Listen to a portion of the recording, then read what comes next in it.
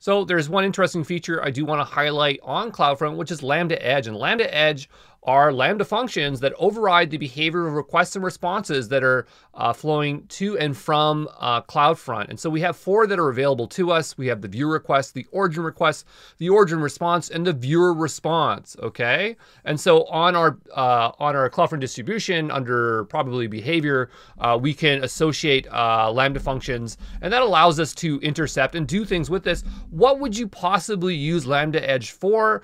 A very common use case would, let's say you have protected content and you want to authenticate it against something like Cognito. So only users that are within your Cognito authentication system are allowed to access that content. That's actually something we do on Exam Pro for the video content here. So, you know, that is one method for protecting stuff, but there's a lot of creative solutions here with, you can use Lambda Edge.